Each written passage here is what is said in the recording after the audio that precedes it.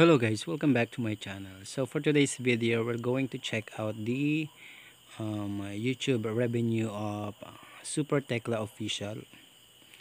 We're going to use the social blade. So here we are, Super Tekla official, and he has a 24 videos and 675,000 subscribers.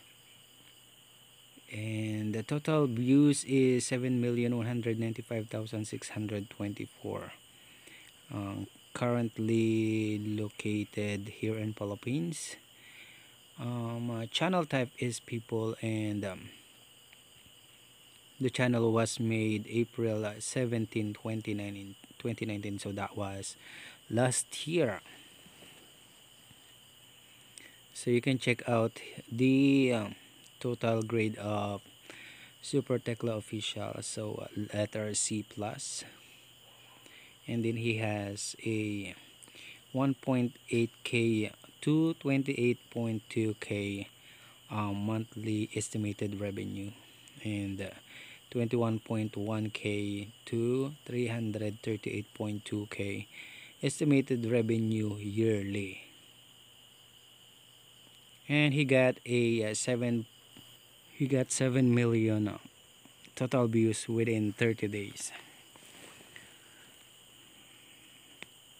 So medyo lumaki yung kanyang total view in 30 days. Ayun, yung dahilan niya is yung dahilan niyan is sasalaysay natin mamaya. So yung makikita niyo yung details about Super Tekla official, yung kanyang YouTube channel. So kagaya ni Donita knows, meron siyang sariling channel bukod pa sa Donekla. So ayan yung makikita niyo yung kanyang heading ng kanyang YouTube channels using social blades. And for those who are asking, for those who are questioning why I'm doing this, or bakit ko siya ginagawa. Well, anyway, this is just I made this video just to inspire others, and well, anyway, it's okay, and it's only a social blade. Anyone can access this social blade, guys. So as you can see, that is the channel of Super Tekla official. Then we're going to check out his daily upload videos and how much he earned on that particular video.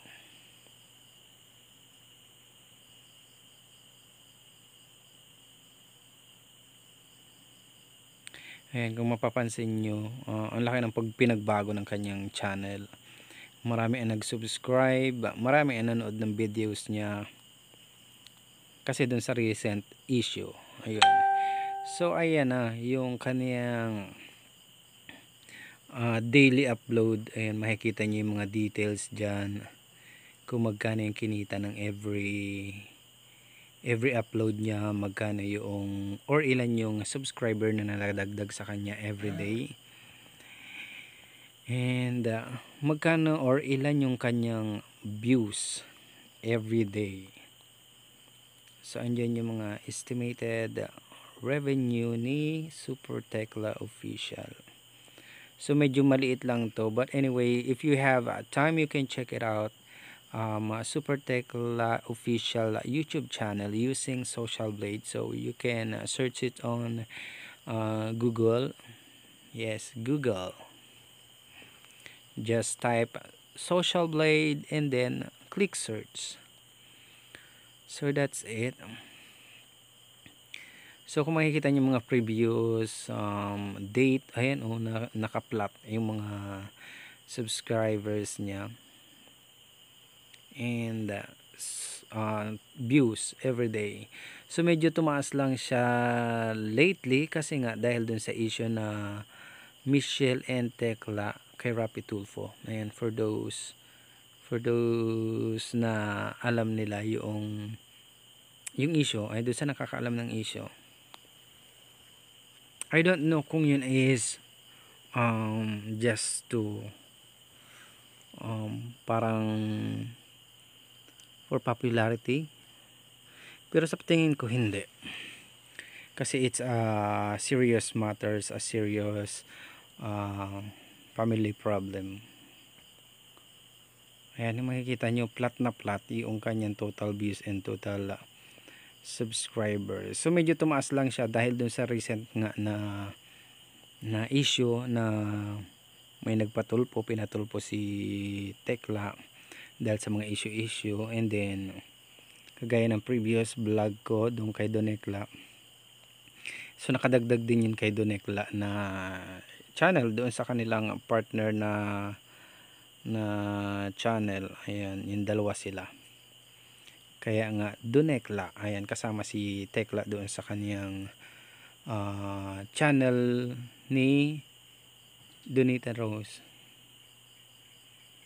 Ayun, basta magkasama sila doon sa isang channel na yun, and dumami yung subscribers nila doon, dumami ang views, marami ang sumuporta kay Donekla and kay Tekla, kay Donita Rose and kay Tekla, dahil na find out nila na gumagawa ito ng kwento si yung ka-live-in partner ni Tekla, kasi nga nag-iskandalo, gumawa ng issue. Ayun, sa huli nga si partner live-in partner ni Tekla, so gumagawa siya ng mga kwento which is hindi naman totoo. So parang napariwara yung kanyang buhay, and ang sabi nga nung partner niya, ayan, kung hindi dahil dun sa issue, baka hindi man lumubo or hindi man inabot ng 2 milyong mahigit yung Donekla channel. Well, I agree, kasalanan din naman yan, kasi dahil sa kanya, ayan, lumaki yung YouTube channel ni Donekla and ni Donita Knows and ni Super Tekla also. So ayun, lumaki yung channel,